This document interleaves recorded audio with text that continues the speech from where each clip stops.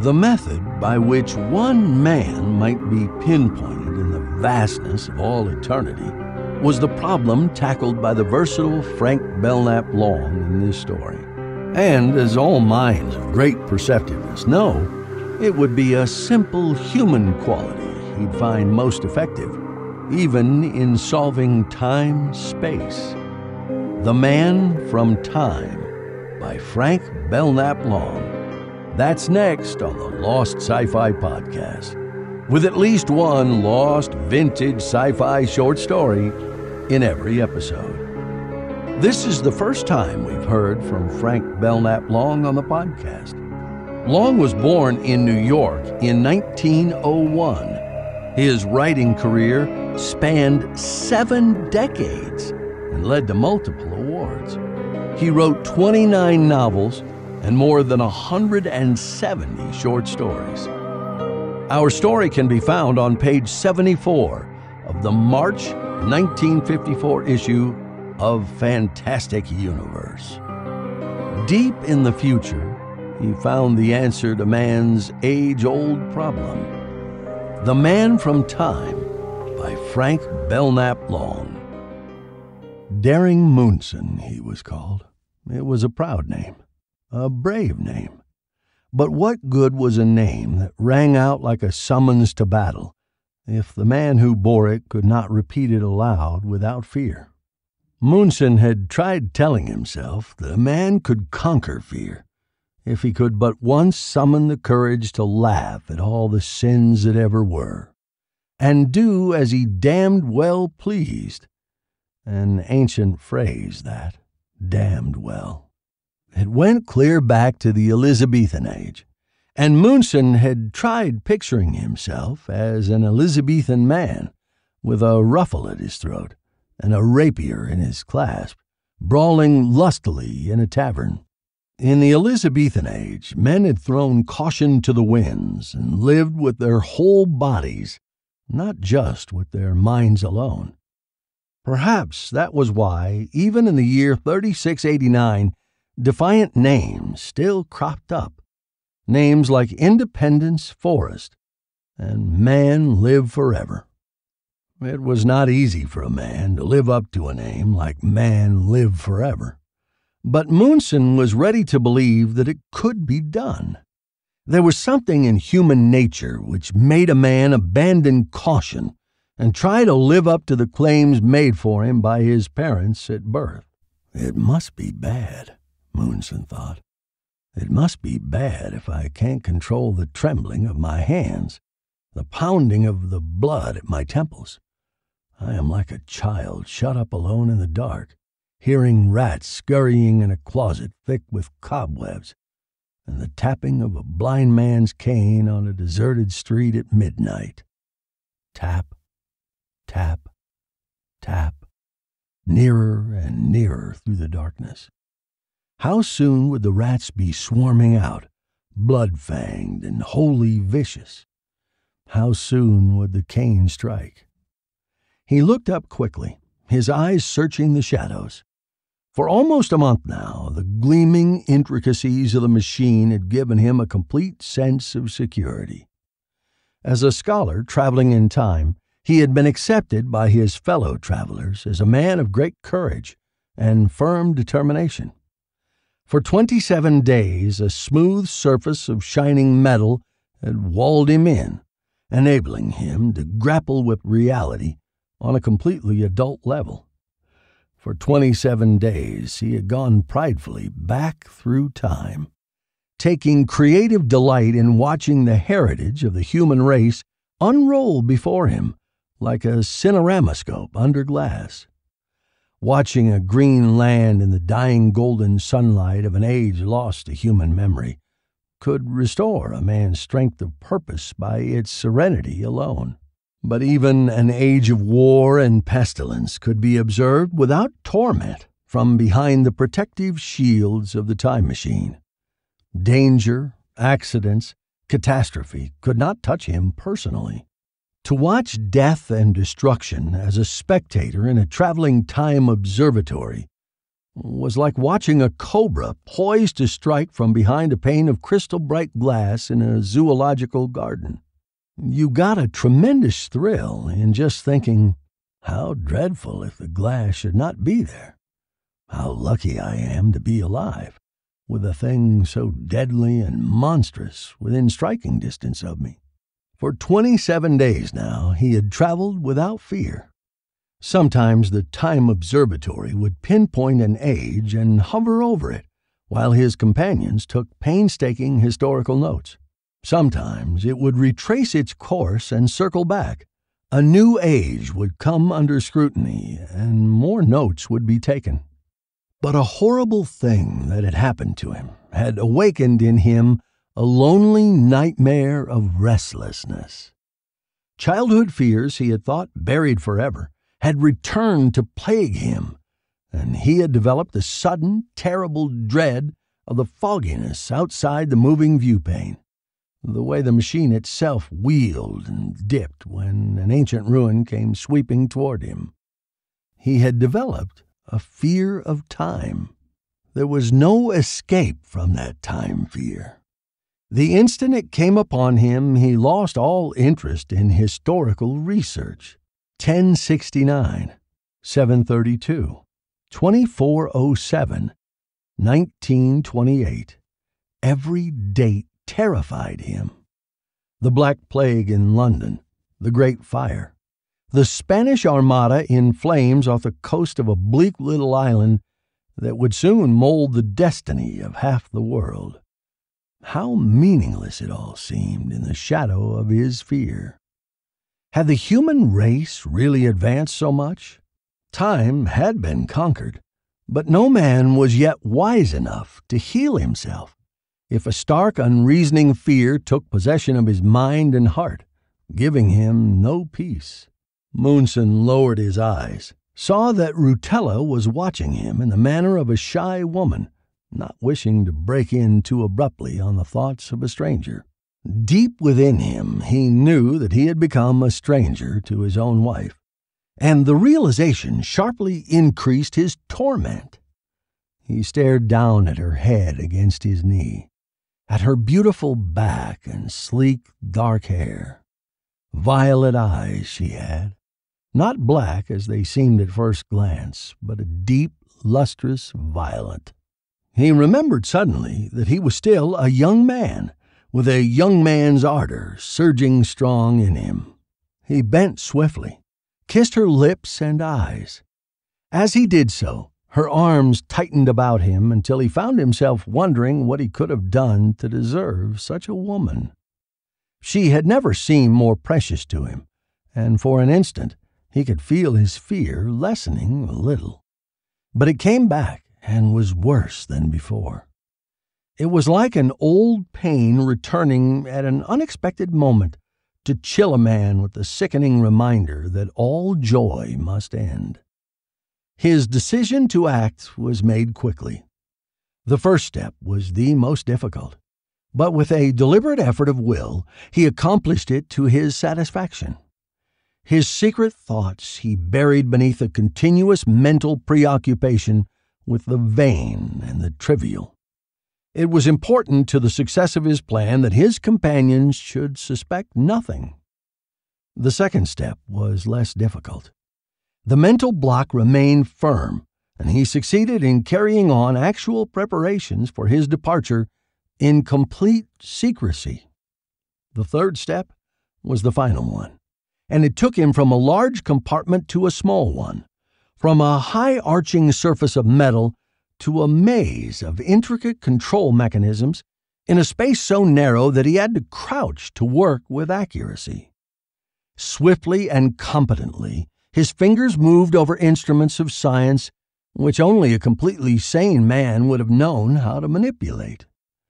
It was an acid test of his sanity, and he knew as he worked that his reasoning faculties, at least, had suffered no impairment.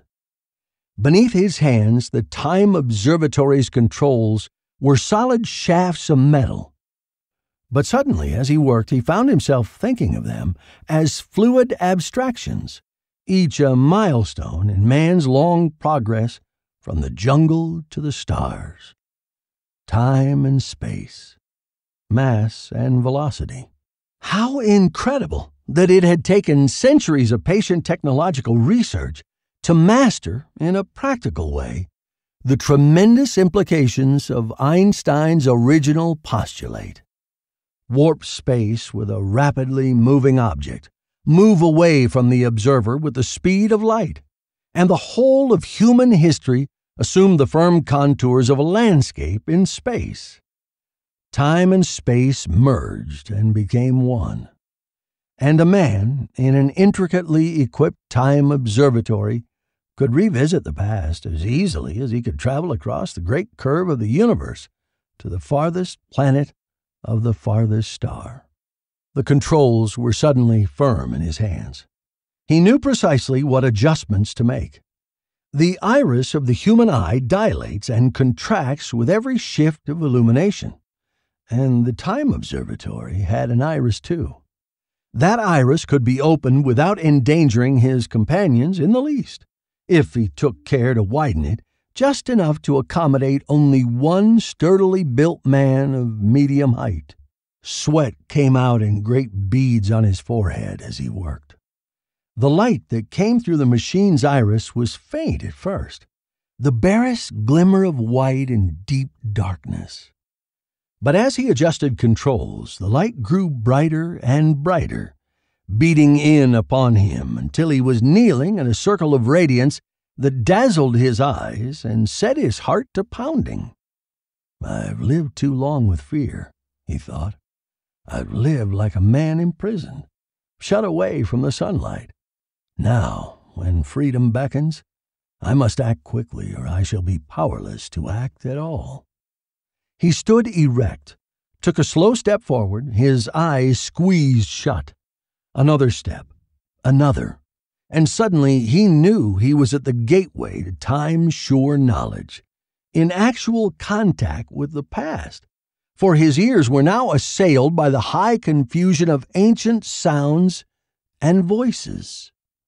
He left the time machine in a flying leap, one arm held before his face. He tried to keep his eyes covered as the ground seemed to rise to meet him, but he lurched in an agony of unbalance and opened his eyes to see the green surface beneath him flashing like a suddenly uncovered jewel.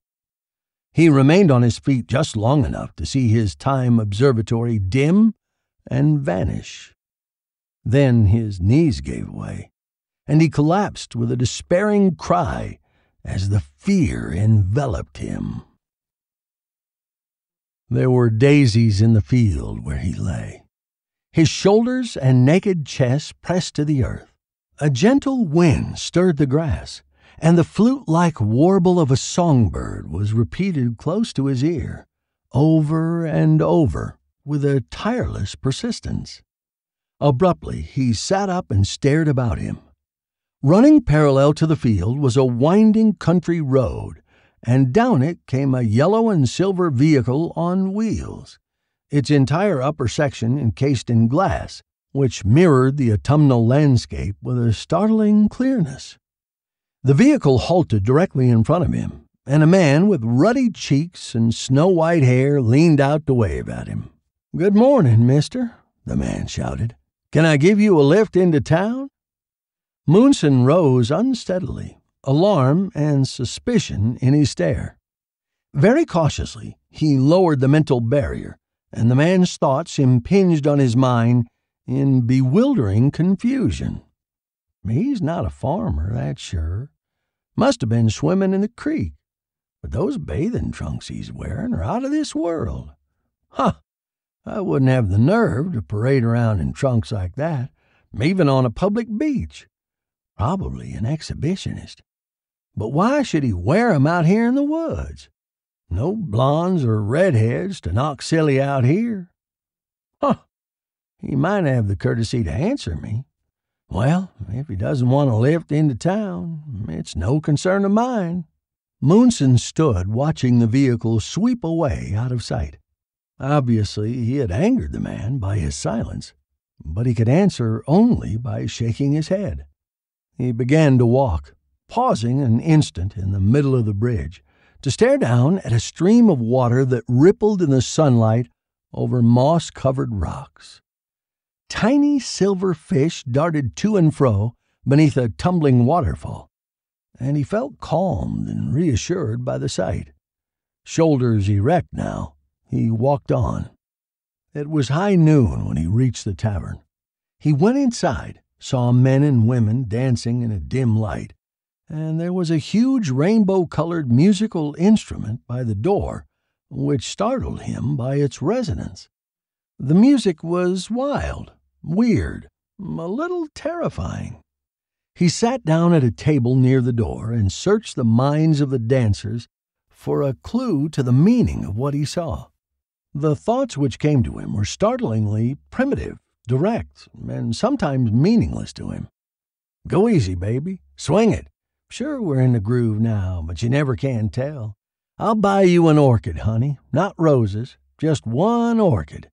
Black like your hair. Ever see a black orchid, hun? They're rare and they're expensive. Oh, Darl, hold me closer. The music goes round and round. It will always be like that with us, honey. Don't ever be a square. That's all I ask. Don't ever be a square. Cuddle up to me. Let yourself go. When you're dancing with one girl, you should never look at another. Don't you know that, Johnny? Sure, I know it, doll. But did I ever claim I wasn't human? Doll, baby. Look all you want to. But if you ever dare... Moonson found himself relaxing a little. Dancing in all ages was closely allied to lovemaking, but it was pursued here with a careless rapture, which he found creatively stimulating. People came here not only to dance, but to eat, and the thoughts of the dancers implied that there was nothing stylized about a tavern. The ritual was a completely natural one. In Egyptian bas-reliefs, you saw the opposite in dancing. Every movement rigidly prescribed, arms held rigid and sharply bent at the elbows, slow movements rather than lively ones, a bowing and a scraping with bowls of fruit extended in gift offerings at every turn. There was obviously no enthroned authority here, no bejeweled king to pacify when emotions ran wild, but complete freedom to embrace joy with corybantic abandonment. A tall man in ill-fitting black clothes approached Moonson's table, interrupting his reflections with thoughts that seemed designed to disturb and distract him out of sheer perversity. So even here there were flies in every ointment, and no dream of perfection could remain unchallenged. He sat unmoving, absorbing the man's thoughts. What does he think this is? A bathhouse? Mike says it's okay to serve them if they come in from the beach just as they are. But just one quick beer, no more. This late in the season, you'd think they'd have the decency to get dressed. The sepulchrally dressed man gave the table a brush with a cloth he carried, then thrust his head forward like an ill-tempered scavenger bird. Can't serve you anything but beer. Boss's orders, okay? Moonson nodded, and the man went away. Then he turned to watching the girl. She was frightened. She sat all alone, plucking nervously at the red and white checkered tablecloth. She sat with her back to the light, bunching the cloth up into little folds, then smoothing it out again. She'd ground out lipstick-smudged cigarettes until the ashtray was spilling over. Moonson began to watch the fear in her mind. Her fear grew when she thought that Mike wasn't gone for good. The phone call wouldn't take long, and he'd be coming back any minute now. And Mike wouldn't be satisfied until she was broken into little bits. Yes, Mike wanted to see her on her knees, begging him to kill her. Kill me, but don't hurt Joe. It wasn't his fault. He's just a kid. He's not 20 yet, Mike. That would be a lie, but Mike had no way of knowing that Joe would be 22 on his next birthday, although he looked 18 at most. There was no pity in Mike, but would his pride let him hot rod an 18-year-old? Mike won't care. Mike will kill him anyway. Joe couldn't help falling in love with me, but Mike won't care what Joe could help. Mike was never young himself, never a sweet kid like Joe. Mike killed a man when he was 14 years old. He spent 7 years in a reformatory, and the kids there were never young. Joe will be just one of those kids to Mike. Her fear kept growing. You couldn't fight men like Mike. Mike was strong in too many different ways.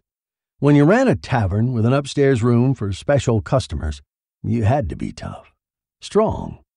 You sat in an office, and when people came to you begging for favors, you just laughed. 10 grand isn't hay, buddy. My wheels aren't rigged. If you think they are, get out. It's your funeral. It's your funeral, Mike would say, laughing until tears came into his eyes. You couldn't fight that kind of strength. Mike could push his knuckles hard into the faces of people who owed him money, and he'd never even been arrested. Mike could take money crisp and new out of his wallet, spread it out like a fan, say to any girl crazy enough to give him a second glance, "I'm interested in you, honey. Get rid of him and come over to my table." He could say worse things to girls too decent and self-respecting to look at him at all. You could be so cold and hard nothing could ever hurt you. You could be Mike Galante. How could she have loved such a man and dragged Joe into it, a good kid who had made only one really bad mistake in his life, the mistake of asking her to marry him? She shivered with a chill of self-loathing and turned her eyes hesitantly toward the big man in bathing trunks, who sat alone by the door. For a moment she met the big man's eyes, and her fears seemed to fade away. She stared at him, sunburned, almost black, muscles like a lifeguard, all alone and not on the make. When he returned her stare, his eyes sparkled with friendly interest, but no suggestive, flirtatious intent. He was too rugged to be really handsome, she thought, but he wouldn't have to start digging in his wallet to get a girl to change tables either. Guiltily, she remembered Joe. Now it could only be Joe. Then she saw Joe enter the room. He was deathly pale, and he was coming straight toward her between the tables. Without pausing to weigh his chances of staying alive, he passed a man and a woman who relished Mike's company enough to make them eager to act ugly for a daily handout. They did not look up at Joe as he passed, but the man's lips curled in a sneer, and the woman whispered something that appeared to fan the flames of her companion's malice. Mike had friends who would never rat on him while their police records remained in Mike's safe, and they could count on him for protection. She started to rise, to go to Joe and warn him that Mike would be coming back. But despair flooded her, and the impulse died. The way Joe felt about her was a thing too big to stop. Joe saw her slim against the light, and his thoughts were like the sea surge, wild, unruly. Maybe Mike will get me. Maybe I'll be dead by this time tomorrow. Maybe I'm crazy to love her the way I do. Her hair against the light, a tumbled mass of spun gold. Always a woman bothering me for as long as I can remember. Molly, Ann, Janice. Some were good for me, and some were bad. You see a woman on the street walking ahead of you, hips swaying, and you think, I don't even know her name, but I'd like to crush her in my arms. I guess every guy feels like that about every pretty woman he sees, even about some that aren't so pretty. But then you get to know and like a woman, and you don't feel that way so much. You respect her, and you don't let yourself feel that way. Then something happens. You love her so much, it's like the first time again, but with a whole lot added. You love her so much, you'd die to make her happy. Joe was shaking when he slipped into the chair left vacant by Mike and reached out for both her hands. "I'm taking you away tonight," he said. "You're coming with me." Joe was scared, she knew, but he didn't want her to know. His hands were like ice, and his fear blended with her own fear as their hands met. "He'll kill you, Joe. You've got to forget me," she sobbed. "I'm not afraid of him. I'm stronger than you think. He won't dare come at me with a gun, not here before all these people. If he comes at me with his fists, I'll hook a solid left to his jaw that'll stretch him out cold." She knew he wasn't deceiving himself. Joe didn't want to die any more than she did. The man from Time had an impulse to get up, walk over to the two frightened children, and comfort them with a reassuring smile. He sat watching, feeling their fear beating in tumultuous waves into his brain. Fear in the minds of a boy and a girl, because they desperately wanted one another.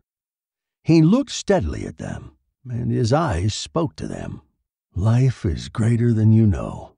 If you could travel in time and see how great is man's courage, if you could see all of his triumphs over despair and grief and pain, you would know that there is nothing to fear, nothing at all." "Come on," he said quietly. "We're getting out of here right now.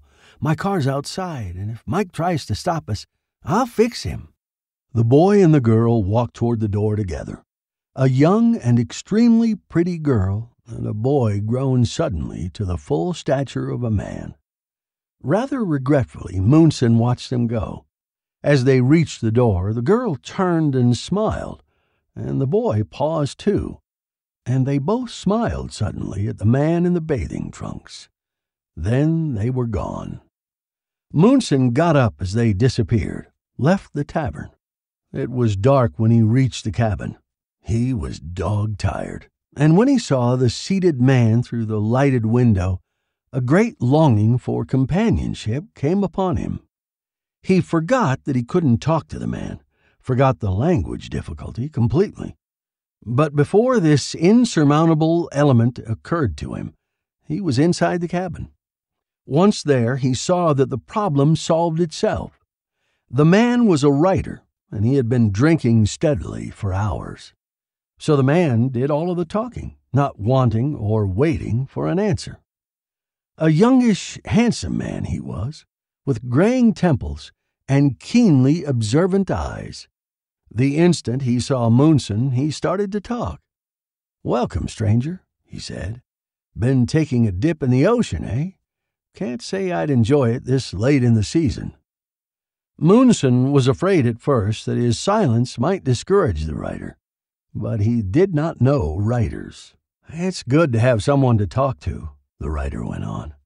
"I've been sitting here all day trying to write. I'll tell you something you may not know. You can go to the finest hotels, and you can open case after case of the finest wine, and you still can't get started sometimes." The writer's face seemed suddenly to age. Fear came into his eyes, and he raised the bottle to his lips, faced away from his guest as he drank, as if ashamed of what he must do to escape despair every time he faced his fear. He was trying to write himself back into fame. His greatest moment had come years before, when his golden pen had glorified a generation of madcaps. For one deathless moment, his genius had carried him to the heights, and a white blaze of publicity had given him a halo of glory. Later had come lean and bitter years, until finally his reputation dwindled like a gutted candle in a wintry room at midnight. He could still write, but now fear and remorse walked with him and would give him no peace. He was cruelly afraid most of the time.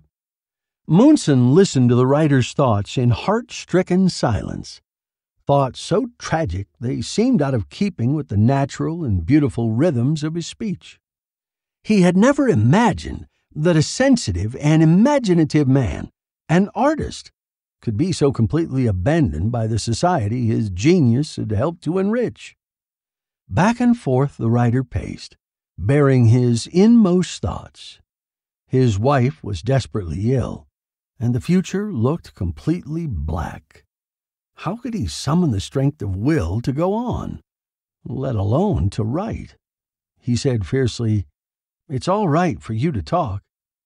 He stopped, seeming to realize for the first time that the big man sitting in an easy chair by the window had made no attempt to speak. It seemed incredible, but the big man had listened in complete silence, and with such quiet assurance that his silence had taken on an eloquence that inspired absolute trust. He had always known there were a few people like that in the world, people whose sympathy and understanding you could take for granted. There was a fearlessness in such people which made them stand out from the crowd, stone markers in a desert waste, to lend assurance to a tired wayfarer by its sturdy permanence, its sun-mirroring strength. There were a few people like that in the world, but you sometimes went a lifetime without meeting one.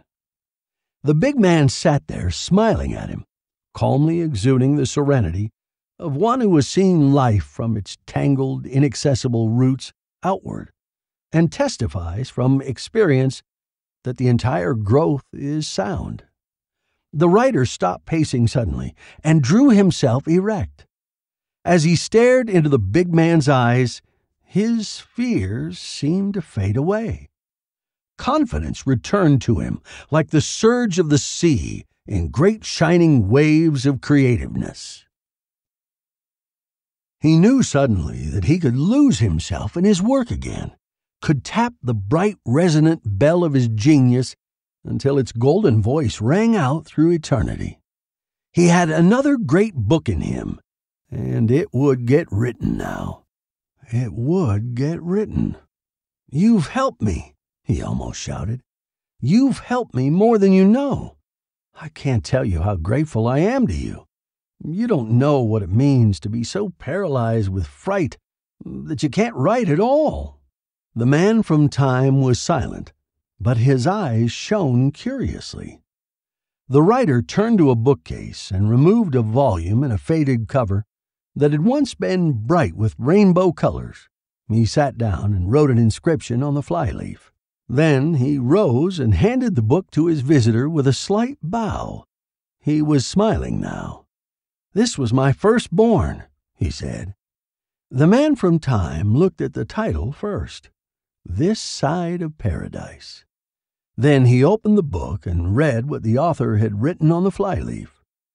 "With warm gratefulness for a courage which brought back the sun. F. Scott Fitzgerald." Munson bowed his thanks, turned, and left the cabin.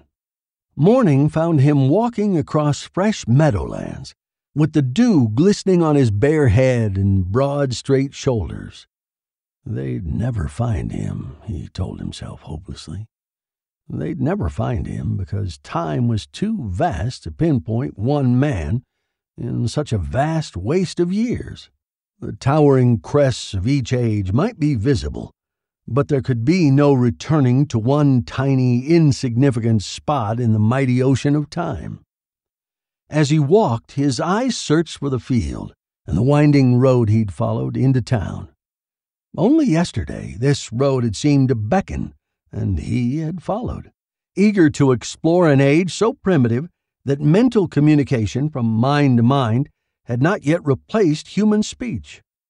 Now he knew that the speech faculty which mankind had long outgrown would never cease to act as a barrier between himself and the men and women of this era of the past. Without it, he could not hope to find complete understanding and sympathy here. He was still alone, and soon winter would come, and the sky would grow cold and empty. The time machine materialized so suddenly before him that for an instant his mind refused to accept it as more than a torturing illusion conjured up by the turbulence of his thoughts. All at once it towered in his path, bright and shining, and he moved forward over the dew-drenched grass until he was brought up short by a joy so overwhelming that it seemed to him that his heart must burst. Rutella emerged from the machine with a gay little laugh, as if his stunned expression was the most amusing in the world. "Hold still and let me kiss you, darling," her mind said to his.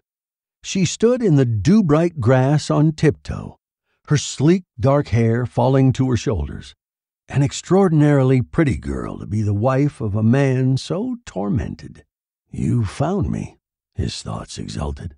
"You came back alone and searched until you found me." She nodded, her eyes shining. So time wasn't too vast to pinpoint after all. Not when two people were so securely wedded in mind and heart that their thoughts could build a bridge across time. The Bureau of Emotional Adjustment analyzed everything I told them. Your psychograph ran to 57 pages, but it was your desperate loneliness which guided me to you. She raised his hand to her lips and kissed it. "You see, darling, a compulsive fear isn't easy to conquer. No man or woman can conquer it alone. Historians tell us that when the first passenger rocket started out for Mars, space fear took men by surprise. In the same way, your fear gripped you. The loneliness, the utter desolation of space was too much for a human mind to endure." She smiled her love. "We're going back. We'll face it together, and we'll conquer it together. You won't be alone now. Darling, don't you see? It's because you aren't a clod, because you're sensitive and imaginative that you experience fear. It's not anything to be ashamed of. You were simply the first man on Earth to develop a new and completely different kind of fear. Time fear." Munson put out his hand and gently touched his wife's hair. Ascending into the time observatory, a thought came unbidden into his mind. Others he saved. Himself he could not save. But that wasn't true at all now. He could help himself now. He would never be alone again. When guided by the sure hand of love and complete trust, self-knowledge could be a shining weapon. The trip back might be difficult, but holding tight to his wife's hand, he felt no misgivings, no fear. The Man from Time by Frank Belknap Long. In 2 days on the Lost Sci-Fi Podcast, a kind of peace had endured for a century, and people had forgotten what anything else was like. They would scarcely have known how to react had they discovered that a kind of war had finally come. Let's Get Together by Isaac Asimov. That's in 2 days on the Lost Sci-Fi Podcast, with at least one lost, vintage sci-fi short story in every episode.